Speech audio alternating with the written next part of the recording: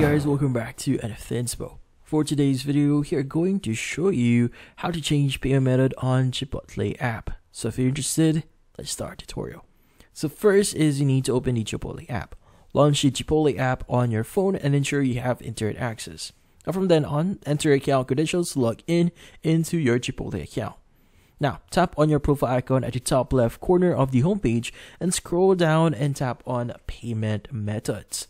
Now, tap on the Add Credit Card in the center of the screen and enter your new card details. Your card number, expiry date, CVV and security code, and zip code and card holder name. Now from then on, tap on the Save at the bottom of your screen and complete any security prompts from your bank if asked. Now you'll see a confirmation message that your new card has been added.